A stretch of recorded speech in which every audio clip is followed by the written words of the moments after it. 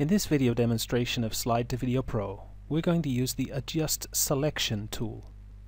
This will help us to vary the pitch, pace, and volume of the spoken text.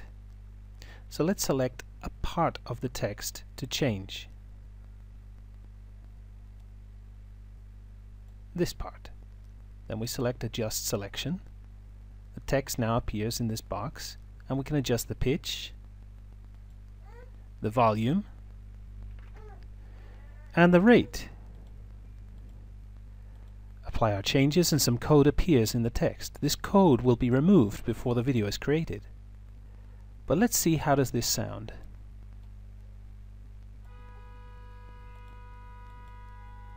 All of these pay structures have their pros and cons. Some are better for certain markets than others. And there you have it.